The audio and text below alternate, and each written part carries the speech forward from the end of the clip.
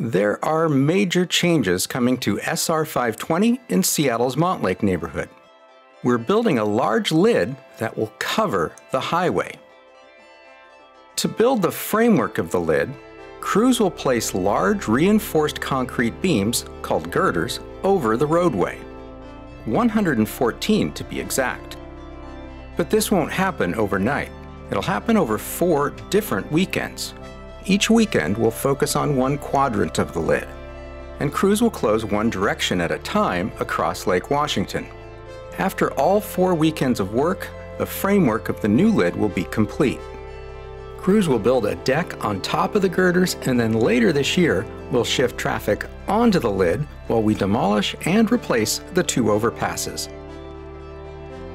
Once the project is complete in 2023, the new lid will add more than 3 acres of new land over 520, with a transit center, green space, and trail connections for bikes and pedestrians, ultimately connecting the north and south sides of 520 in the Montlake neighborhood.